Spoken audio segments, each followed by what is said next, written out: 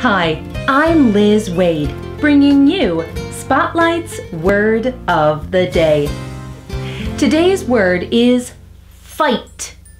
This word comes from the program Ending a 1,000-Year Fight. The word fight is a verb and a noun.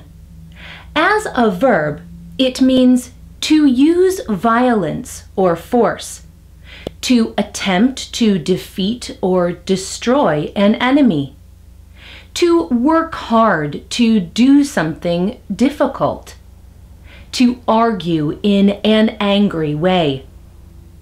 As a noun, it means a physical struggle between two people or groups of people, an argument, a struggle to do something that is difficult.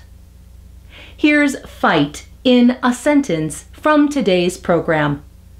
People all over the world are fighting. In the comments below, try using the word fight in your own sentence. And join us next time for another Spotlight Word of the Day.